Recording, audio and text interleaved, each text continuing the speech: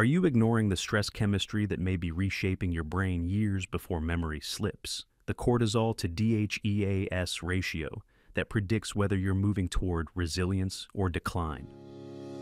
Welcome to Dr. Mercola's Cellular Wisdom. Stay informed with quick, easy-to-listen summaries of our latest articles, perfect for when you're on the go. No reading required. Subscribe for free at mercola.com for the latest health insights. Hello, and welcome to Dr. Mercola's Cellular Wisdom. I'm Ethan Foster, and today we're examining how chronic stress, metabolism, and a simple hormone ratio intersect with Alzheimer's risk. We'll look at new research, what the ratio means for you, and how practical steps can shift your trajectory long before symptoms emerge.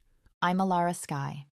We're grounding this in a clinical study and analysis that connect cortisol, DHEAS, and cellular energy to early brain changes.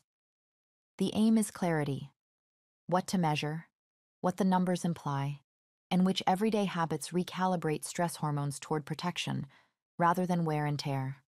A curious study of older adults compared people with diagnosed Alzheimer's to healthy peers and found a clear pattern. Cortisol ran higher, about 20% on average, while DHEAS did not fall.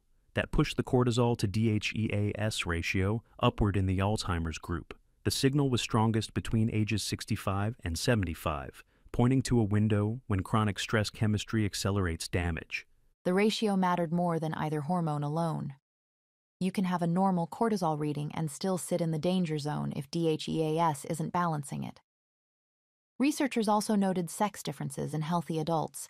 Men tended to show higher DHEAS, but that advantage disappeared with Alzheimer's, suggesting disease processes flatten normal hormonal patterns. Age effects were nonlinear. Among those with Alzheimer's, DHEAS appeared higher at 60 to 65, dropped sharply at 66 to 75, then rose again after 75. That midlife to late midlife downswing looks like a period when compensatory systems falter. If you're in that bracket and facing persistent stress, it's a timely cue to intervene.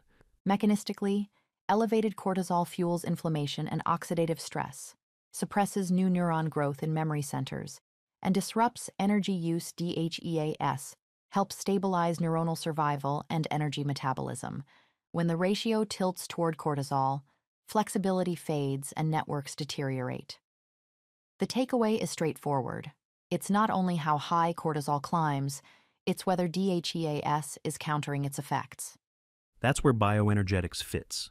Georgi Dinkov's commentary ties the same ratio to low metabolic energy and thyroid sluggishness. When cellular ATP production drops through hypothyroidism, nutrient shortfalls, or aging, your body leans on cortisol to compensate. Over time, that compensation erodes glucose handling, heightens inflammation, and deepens vulnerability to neurodegeneration. He emphasized the ratio as a durable biomarker.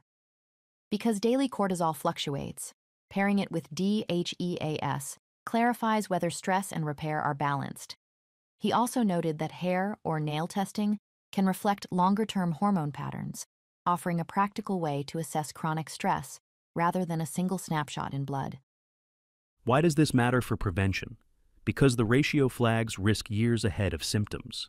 If your cortisol stays high while DHEAS lags, you can act before memory changes. The first move is metabolic. Give your mitochondria steady fuel instead of forcing stress-driven workarounds that keep cortisol elevated. Fuel adequacy starts with carbohydrates.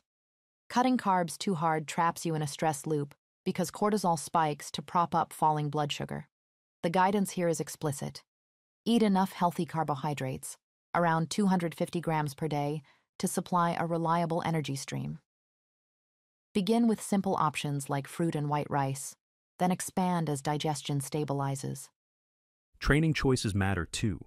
Overdoing endurance or high-intensity intervals keeps you in a fight or flight state, dragging cortisol into the night and compromising sleep shift toward strength work, walking, swimming, or dancing at an easy pace, and let post-workout calm be your gauge that you're restoring rather than depleting.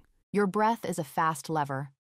Rhythmic practices like 4 to 7 to 8 or 4 to 8 breathing, inhale for 4, hold briefly, exhale for 7 to 8, activate the parasympathetic system and help lower cortisol.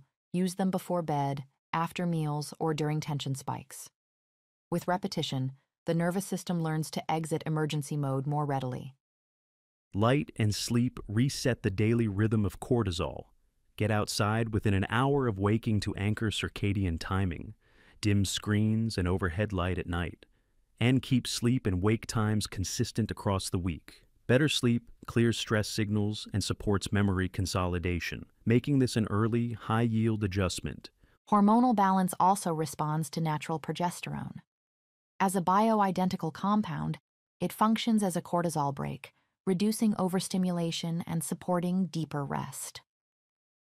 In the broader neurosteroid picture, protective hormones, DHEA, testosterone, progesterone, counter cortisol's catabolic pull and help restore a repair-oriented physiology. Several well-known compounds were highlighted for support of this shift: aspirin, niacinamide, progesterone, pregnenolone, thyroid support, glycine, and amodin.